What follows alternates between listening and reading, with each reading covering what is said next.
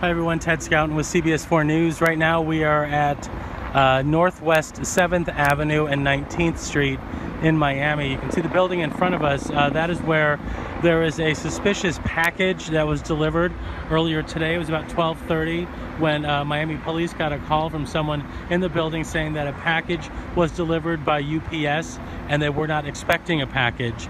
So they called the police, and just to be cautious, the bomb squad has been sent out here. We have seen someone going into the building wearing one of those bomb suits.